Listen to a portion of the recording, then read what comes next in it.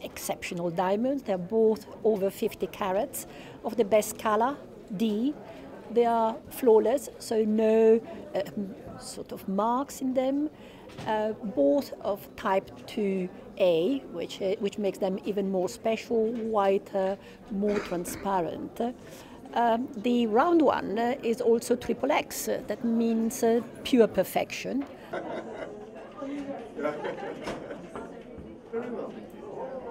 We are going to sell these three lovely diamonds on 15 May, and estimates goes from 3.5 million, low estimate for the blue diamond, to 6.2 and 8.2 million respectively for the oval and the brilliant cut. So the history and the whereabouts of a jewel, of a gemstone for the last 300 years. Well, that is Princess Isabel Farnese, was the princess who got the diamond first. She was the wife of Philip V of Spain, and at the time the state wanted to give her a present for their wedding.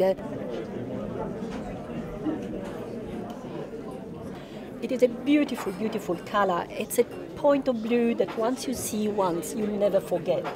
It's really the color of the deep ocean. Magical, really magical.